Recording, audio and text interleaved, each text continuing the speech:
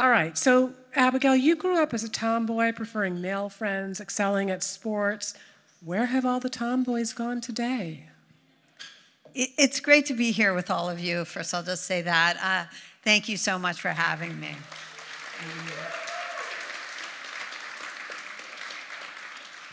So where have all the tomboys gone? Well, they got redefined.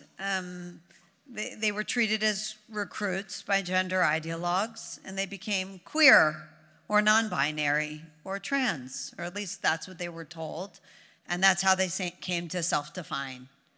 And of course, the problem with that is that it pushes them down a very dangerous medical pipeline. If it were just a question of redefinition or a new label, that would be arguably okay. And I certainly wouldn't have written a book about it. But once a girl who is gender nonconforming, and guess what? There have always been girls who are gender nonconforming. Once they get the label, the process of self-redefinition starts. And I'll just say, because the second book I wrote, Bad Therapy, is about the way a lot of kids are being shoved down the mental health pipeline to similar result, not dismemberment, but a loss of agency. Feeling like I can't without my ADHD medication. I can't because I have this diagnosis. It's had the same effect. And a lot of the girls, by the way, if you're good in science today, if you're good in math, a lot of them will end up with a diagnosis. Oh, I'm neurodivergent. I'm spectrum-y, a little bit on the spectrum. And once again, the problem with that is not having there's nothing wrong with, first of all, there should be no shame in having a mental disorder of any kind. But second of all, or having a diagnosis. But the problem is that once you have a diagnosis, very often the redefinition starts and it becomes a limitation. And we're seeing this. Kids are putting them in their social media profiles as the most prominent thing to know about them. I'm neurodivergent. Again, the problem isn't having a different way of thinking or a different way of processing. The problem is in the labeling and the limitation that we're handing really untold numbers of kids today. So in Irreversible Damage, you note that historically gender dysphoria showed up in 0.01% of the population, manifesting in very early childhood, ages 2 to 4, almost exclusively all boys. But in the last decade, that has changed dramatically. Not only have we witnessed a sudden shift in adolescents reporting gender dysphoria, but the sex ratio has also flipped from almost exclusively boys to girls now making up the vast majority of these cases. Why?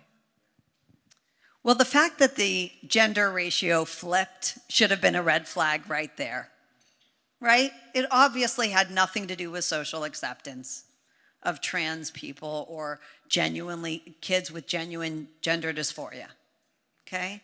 If it had to do with social acceptance and the loss of stigma, we wouldn't see a flip in the sex ratio.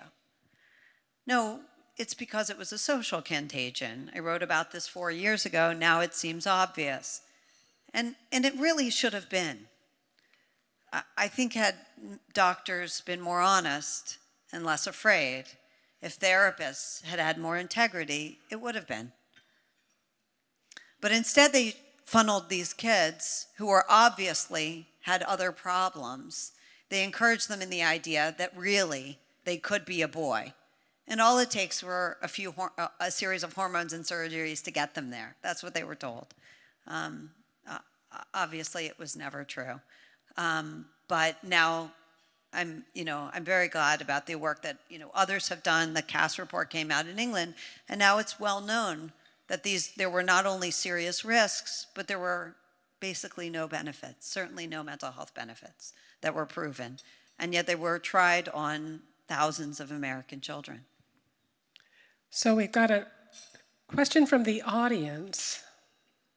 What advice do you have for someone who is dealing with a family member who is encouraging their daughter to transition to a boy? So it depends who the family member is and what the relationship is. It's hard. I have a lot of advice I give if it's a parent with your own child. But I'm not a provocateur, and I'm not someone who says, go have fights with lots of people in your family. And I'll tell you something else. I believe in something called not my business, which generally means that if you're an adult and you've made a decision for yourself, it's not my business, as long as you're not hurting anyone else. I'm just a big believer in that, okay? Which is why these two books are about children, because it's different there. Now, you mentioned a family member with a child. Look, there's a lot of information out there right now. And am I troubled by the way that some parents are encouraged to fast track their children through these treatments? Yes, they're very dangerous treatments. And the benefits are wildly overstated. But I also think it's very hard to insert yourself between parents and children. And I generally don't think that's our role. What is going on with the sharp rise in girls being admitted to the ER for self-harm, with a shocking 5 times more 10 to 14-year-olds girls admitted to the ER for self-harm in 2022 than in 2029? There's been a 37% increase in teens diagnosed with clinical depression, again, with girls 3 times more likely to suffer this than boys. Why are girls overwhelmingly more vulnerable? So girls have always been more vulnerable to social contagions, to cutting, to anorexia, to bulimia, to gender dysphoria, to tic disorders, to all kinds of things like this, because of the ways they socialize, because they tend to co-ruminate. They tend to take on their friend's pain. And that is sort of the mark of a good friend as a girl. If you really share her pain, you say, oh, I hate him too. It's not enough that he mistreated you. No, I hate him too, right? And that's how girls take on the all kinds of things, from the anorexia. It's why anorexia spread so quickly among groups of girls. And Lisa Lippman found that within friend groups, there's a 70 times prevalence rate if the friends included trans-identified girls, 70 times the normal expected prevalence rate. So that's why girls. Why has mental health declined so precipitously in our society? And it has since the 1950s among adolescents. We've been in a period of basically very significant decline. And part of that, there's no question, was accelerated by social media. But the bigger problem, I think, is that we're not giving kids a good life. We're actually not giving them a healthy life. And I think there are 3 things that are shown that really are essential for a healthy, happy life for kids. And one is parental authority. It's one of the biggest. It's one of the sturdiest studies we have. And parenting experts lie about what that means all the time, because they adjust it to accommodate whatever they think you should be doing. But actually, parental authority, it means saying no. It means having rules and clear expectations for behavior, and punishment, yeah, when kids don't live up to it. Those kids end up the happiest, most successful, and kids who end up closest to their parents of any tested group, any parenting style. We need independence. Once you have authority, you can trust your kids' judgment and give them some independence. And the third thing we know kids need is loving community. There are great studies on this. The Harvard Grant study, the longest long-term study of human happiness. People who love you and you love back over a lifetime, not the person mom hired to watch you. People who really love you and you love back. It can be the idiot neighbor kid. It can be all kinds of people that might not be who mom would have chosen. But those bonds are so important anyway. Because kids know when it doesn't matter to the new teacher that they showed up or didn't. They know when their grandma really loves them, even if she feeds them all the wrong foods. And I think all those 3 things are things that are unfortunately too rare in America. We live way too far from family. we don't give our kids any independence, any meaningful independence, right? And we don't exercise our authority, and kids need it. And when they don't get it from mom and dad, they go looking for radical sources of authority. They're hungry for authority.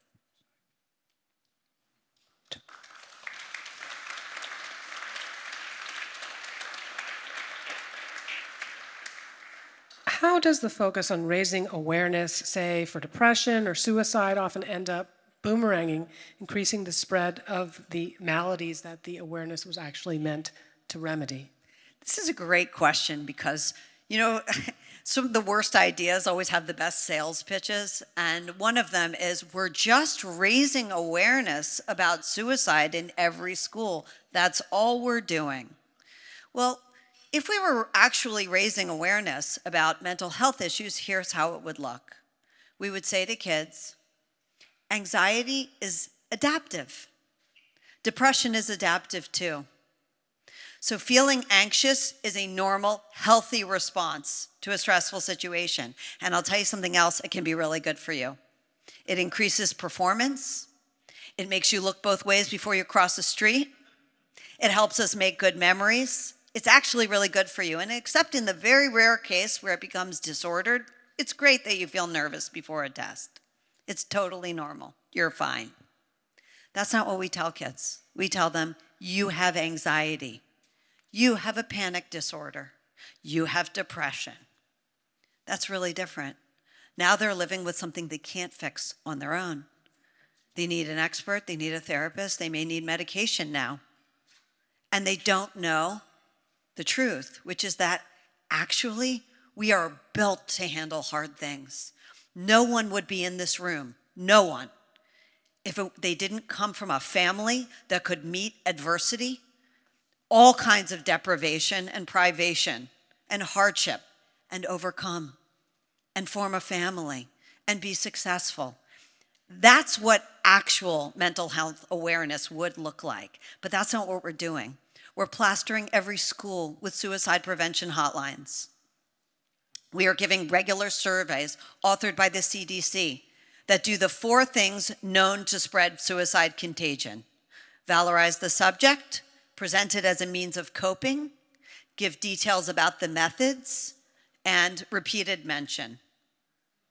We do the opposite of what we would do if we wanted to actually prevent suicide in schools. We are teaching kids the world is a dark place, suicide is something kids do all the time, and you might want to do it. That's the message to kids today. In writing Irreversible Damage, a lot of the parents of transgender adolescents you spoke with, as well as the young women themselves who had detransitioned, described what they had been caught up with as a cult.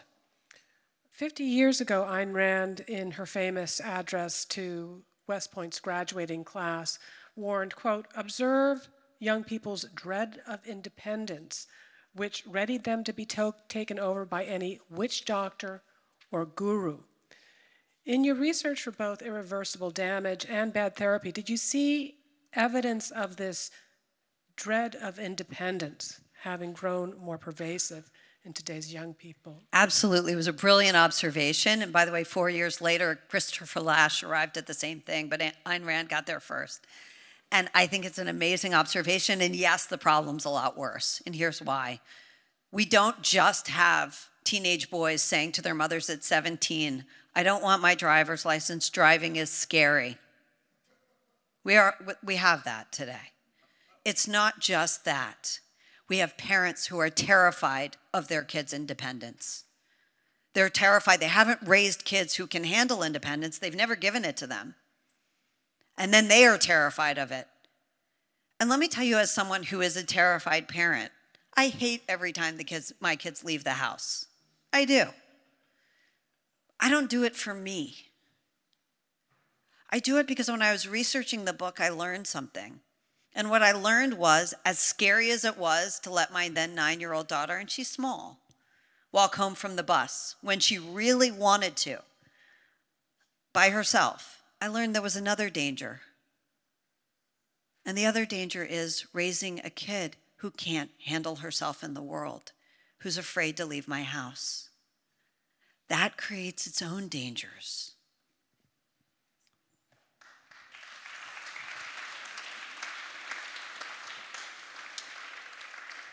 This is a question I have long been curious about, Abigail. Why are these kids coming from overwhelmingly white, progressive families? Could it be they absorbed beliefs about race or the marginalized and are seeking cover and redemption under the rainbow flag, or as you put it, quote, trans as intersectional shield? I thought that was brilliant. So if we're talking about the trans epidemic specifically, meaning the transgender identification epidemic, an epidemic of young girls deciding they were transgender, why was it overwhelmingly white progressive families? Because they tolerated and indulged it for so long. They were the families most reluctant to exercise authority. These were brilliant families. They were loving families. They were available parents. They couldn't have wanted their kids more good things.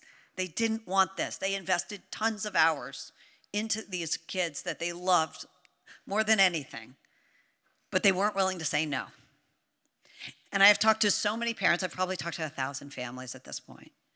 And every time they tell me a story of their teacher introducing gender ideology to their kids, I ask them the same question. And what did you say to your daughter? And invariably they say, I asked the teacher not to show her this. I asked, the principal to stop doing this. Sometimes if things progress further along, they ask me for a shrink. They will do everything but tell their children what they believe.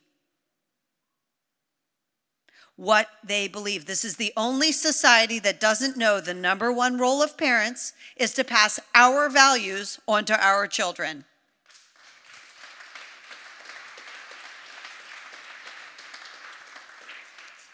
A surge in anxiety, depression, and self-harm among young people has coincided with an explosion of mental health services in schools and universities. From bad therapy, I get the impression that not only are these services not making the situation any better, they may actually be aggravating the problem. How so? Yes, I think they are. They're fairly clearly making the problem worse. Any institution we set up wants to then get to work to justify its existence. And if you've seen the wellness centers cropping up at universities, they're like palaces. Duke's is unbelievable. Okay, it's glass, it's gorgeous. And what they want is not fewer patients, what they want is more patients. What they want is not fewer staffs, psych staffs in schools. No, they're always justifying why they need more funding. That's part of the reason for the surveys. And what they're doing is turning an entire generation into a series of patients. And there are a lot of problems with that, okay? The problems are that therapy comes with side effects. And these are extremely well studied. One of them is demoralization, feeling like I can't because I have this diagnosis. That's a side effect. 2, treatment dependency. I can't because I have to discuss this with my therapist first. Actually, you can, but they don't know that because we didn't tell them that. And the reason I'm talking about children here is adults can do those things. Adults have lived. They can make decisions for themselves. They know. They know, bottom line, they don't need their therapist's permission. I'll give you a quick example. I was interviewed by this very well-known podcaster. He's a wonderful guy. And he's just a wonderful guy. So I always he's young. And whenever I'm with a young person that impresses me, and he's very impressive by any standard, I asked him, tell me about your parents. And his mother, unsurprisingly, was an immigrant. And he admitted to me he was a little bit scared of her growing up. By the way, that's some of the best people I know say that. And one of the things he told me was that she died when he was in college, when he was a freshman. And he started seeing the college therapist. And by the end of his year, and this is a very strong young man, in so many ways, a really fine person, he thought, I love my mom, but I've spent enough time talking about this. I want to move on. And that's when the therapist said to him, I think you might have PTSD from the loss. And he remembered thinking, he told me, I don't have PTSD. A child can't do that. That's the difference. That's why I wrote the book. Because a child can't say, I miss my mom. That's normal. It's normal bereavement, and we are built to recover from it, however painful. But PTSD, I didn't go through combat. Sorry, that doesn't make any sense. Abigail, thank you so much. I really encourage all of you to go out, buy both of her books, Bad Therapy and Irreversible Damage. I can also vouch that the audio versions are excellent, but it's very, very important, this dread of independence, this fear, pervasive fear rather than hope, and resilience among young people, and hopefully your books and also what we're doing at the Atlas Society to instill a sense of the virtues of independence, of the virtues of reason, will help to turn this tide. So thank you very much. Thank you.